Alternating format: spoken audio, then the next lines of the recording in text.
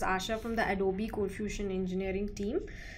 In ColdFusion 10, Jaren, which was the application server earlier, has been replaced with Tomcat. As part of this change, the connector files have also been changed. Connector is used to configure an external web server like IS or Apache. Since we are using Tomcat's connector, the connector files have also been changed from ColdFusion 9. So in today's demo, I'm going to talk about Apache connector configuration files. Before I start the demo, I would like to say that I'm using Windows platform to demonstrate the Apache connector configuration. Before I go to the connector configuration, let me take a step back and talk about one of the important configuration files of Tomcat, that is the server.xml. So where can we find this server.xml? Let's go to ColdFusion 10, CFusion, runtime conf, and here we have the server.xml file. So the server.xml has two important connector blocks. One is this connector block, which is for the internal web server. So as you can see, the port is 8500. 8500 is the default port for internal web server, and the protocol used here is HTTP. So if you would wish to change the port of internal web server, or if you would like to make any configuration changes with respect to internal web server, this is the block which you would need to change. So this connector block is for internal web server. Similarly, there's another connector block for external web server. That is the connector block where the protocol is AJP. So and the port is 8012. So this means that connector uses this protocol AJP and port 8012 to talk to ColdFusion server.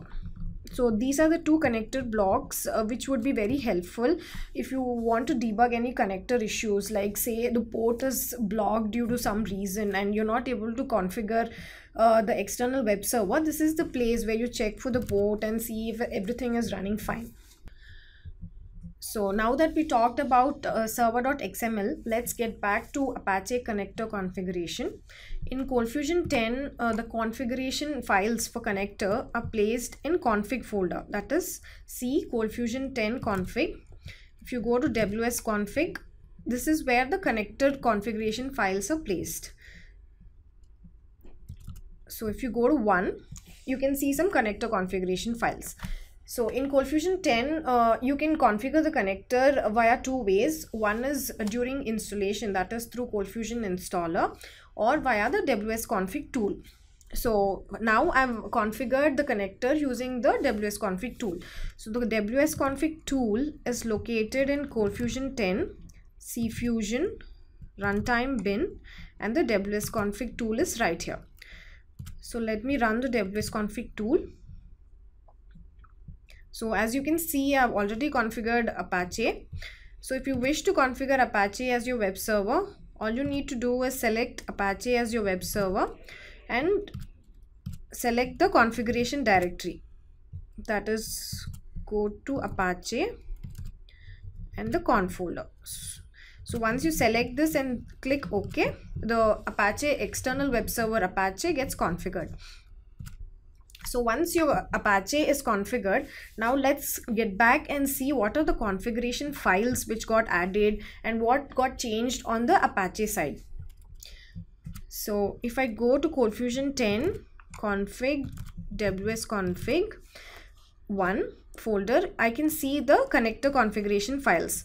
You can see workers.properties file, URI workermap.properties, mod_jk.so, mod_jk.log. So what does each one of these files contain? Let's go to workers.properties.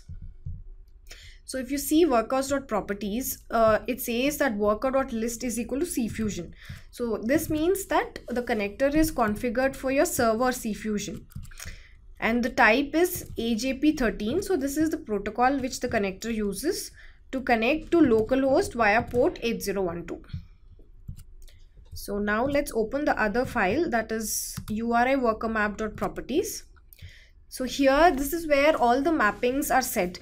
You can see that star.cfm, star.cfm/star, which are all relevant to ColdFusion. All the extensions which are relevant to ColdFusion are mapped in this file. And you can see that all these mappings point to CFusion. That is, your CFusion server is configured for Apache connector.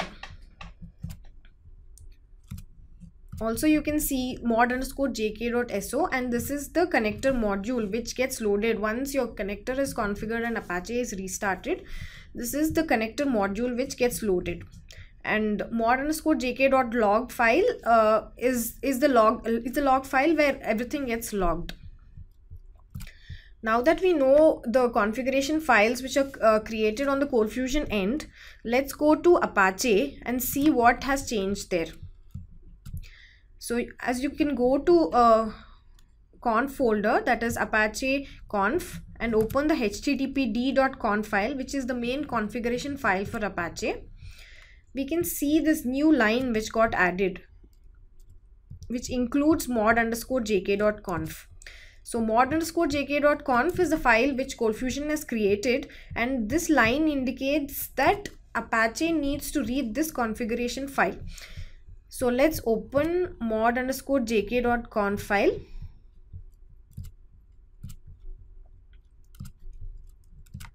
So if you see mod_jk.conf file, you can see references to all those files which we have spoken earlier, that is workers.properties, URA workermap.properties.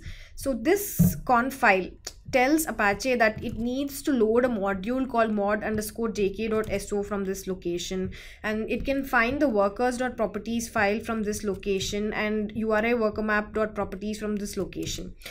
One other important thing to note here is the JK log level. The JK log level is info right now, but if you wish to enable verbose logging to debug any issues, all you need to do is change the info to debug. So you need to change info to debug and restart your web server, and it would enable the verbose logging. So these are the main configuration files which get created, and these are the changes which happen on Apache side when a connector is configured. So this is all about Apache connector configuration files. So that's it for now, and I'll be doing some more sessions in detail about Apache virtual host configuration, IIS configuration, etc.